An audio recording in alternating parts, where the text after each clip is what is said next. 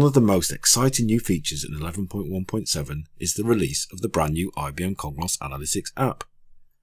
With the new app, you can receive the data you need on the go. You can receive proactive notifications of key changes to your data and even share visualizations. You can use the AI assistant to use natural language to perform analysis on the fly. At the moment, the app is compatible with Apple devices on the CA cloud hosted and on-demand environments, and no extra license is required. You can download the app and just get started. Let's summarize the 3 ways of looking at data on a mobile device. Firstly, there is the IBM Cognos reporting app. This has been in use for a number of years and is compatible with Android and iOS phones. It supports both online and offline active reports and standard reports. It now has a new name and a number of recent performance improvements. You can use the Safari browser on an iPad and use virtually all the features of Cognos Analytics just like you would from a regular browser. However, legacy studios such as Analysis Studio and Query Studio are not supported. Finally, we have the all-new Cognos Analytics mobile app, which I'm about to show you. This is an iOS native app and is perfect for accessing dashboard visualizations on the go.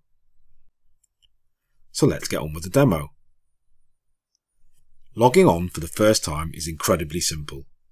Download the app from the Apple Store and once installed, point your phone at the QR code to log on.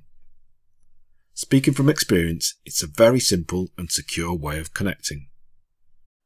Once you've scanned the QR code, there is a verification code that you simply add to your phone and you're in.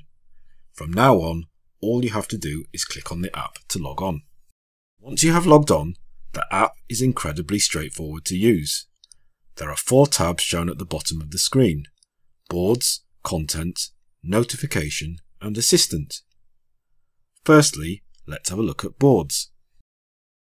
Boards are a new mobile optimized way to view visualizations on a mobile phone, and pins are visualizations taken from existing dashboards. This is a pin board I've created based on pins taken from the sample dashboard called Auto Group Executive Dashboard.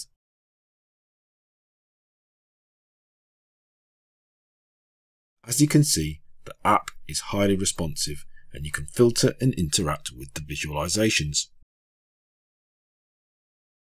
Now I'll show you how easy it is to create a new board for my line manager to review. Using the Content tab at the bottom of the screen, I'm going to search for the Policy Analysis Sample Dashboard and start pinning some of its visualizations to a new board called Policies. I can search for the dashboard in the Content tab and it opens on the first tab. You can quickly see that the dashboard has been deconstructed into a series of individual visualizations, and you can pick and choose which ones you add to your board. Click on the pin icon at the top of the screen to pin this to a new or existing board. We are going to quickly add some more relevant content, and as you can see, it's really easy to scroll from one tab to another and add new pins to boards. And then I'm going to add a Mapbox map visualization, which represents the number of policies by state. I'm also going to add a spiral and a sunburst visualization to the board. The spiral and the sunburst show me the key drivers or predictors for a given target, which in this instance is our customer lifetime value metric. Cognos Analytics uses sophisticated algorithms to deliver these insights, and as well as describing in natural language the key drivers for customer loyalty, in my opinion, they also look great on a mobile phone. So now we have a board, let's share some of this content with my colleague. After clicking on the icon, which looks a bit like a loudspeaker, I can select Manage Viewers and share with groups or with individual users, and when they open the app, they will be able to see this board on their list. The search is clever enough to pick up Sasha's or Alexandra's formal name. Now let's look at the notification element of the app. Notifications are alerts you receive on your mobile device in response to changed data. So when there's an important change or difference in your data, users get targeted push notifications. Let's say it's coming up to month end and I really need to keep a close eye on my monthly sales figures. I would really like to know when these figures have changed against my targets. Very easily, I can click on the alert icon and add an alert which will notify me if monthly sales are less than £2.9 million. I can alert on different measures and also have multiple alerts per widget. I can then set a notification schedule so that I can receive an alert at any time of my choosing. To do this, I click on the calendar icon, toggle on Allow Notifications, and set this to alert me at 10 AM daily. In this example, I'd like to be notified when total sales are less than 2.9 million. As you can see, the data has changed and I receive a notification on my mobile device. Looking at the KPI visualization, you can see that a significant data change has triggered this alert, as the monthly sales are now showing as £2.6 million, which is over 10% below the weekly goal. This alert will continue to be triggered once a day as per the schedule, as long as monthly sales stay below the threshold of £2.9 million. The last part I'd like to show you is how simple it is to explore your data and create new boards using the Cognos AI Assistant and a few simple voice commands.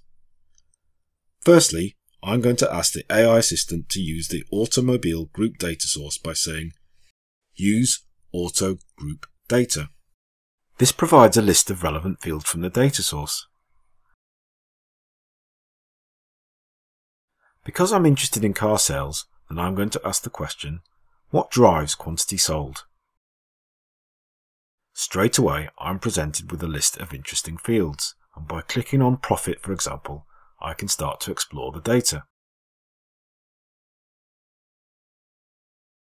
Profit by quantity sold is a useful visualization, which I can add to a new board called Sales Analysis.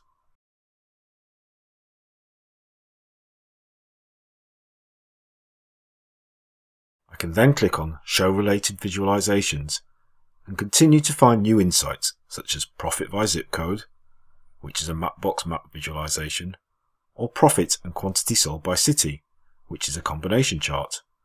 All these can be added to the new board.